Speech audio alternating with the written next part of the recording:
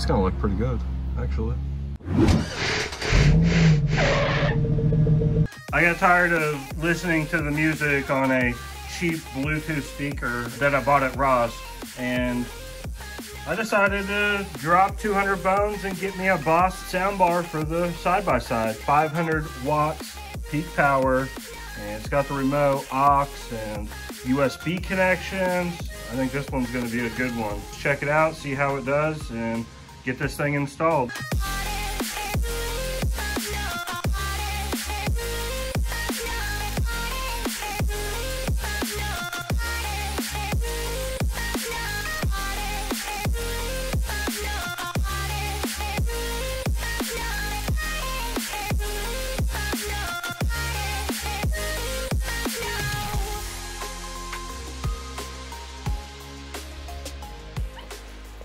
So this sound bar is, you know, metal, and you can hear that metal. You know, a lot of times it's really hard to convey that, of what kind of material.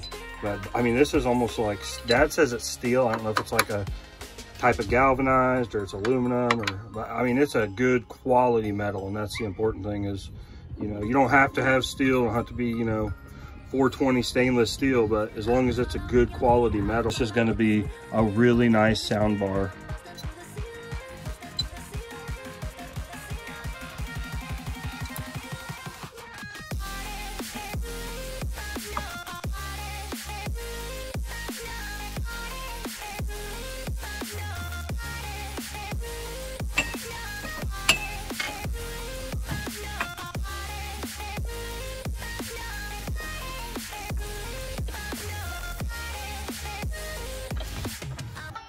This is the speaker that I was using, the Clazo Bomb. And, you know, you can hear it's pretty good. Yeah, when the motor's not on. And let me switch to the Boss. 4 speakers, 2 tweeters, 500 watts, max power.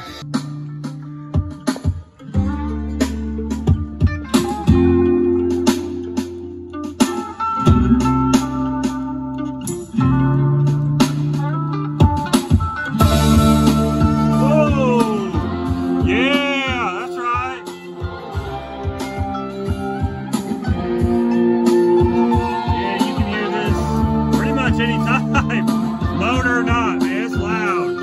It's at least 2-3 times louder than just that little speaker, but it's such a better sound.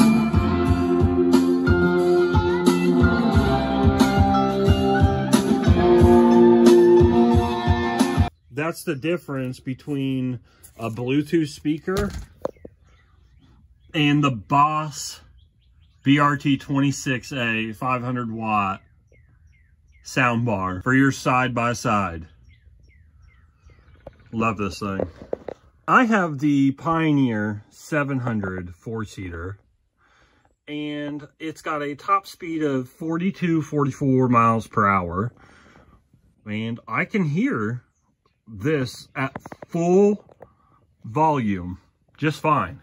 Now, this isn't going to be something that, you know, you can hear for miles around, but for you and all your passengers, you're able to hear this at full top speed.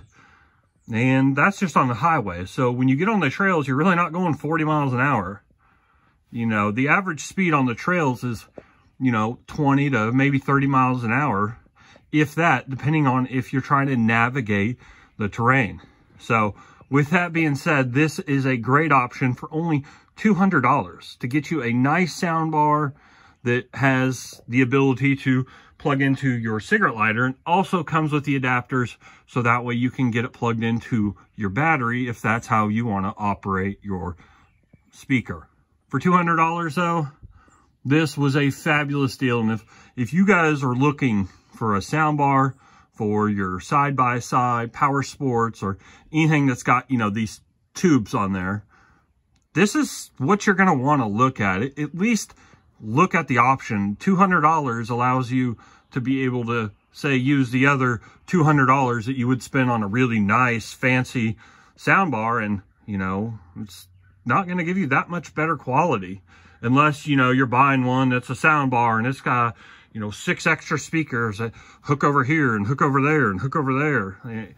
Okay, maybe you're going to get a little better sound, but for the value, this sound bar is going to allow you to spend your money on other things while having quality sound for only $200. Hope you guys enjoyed this video.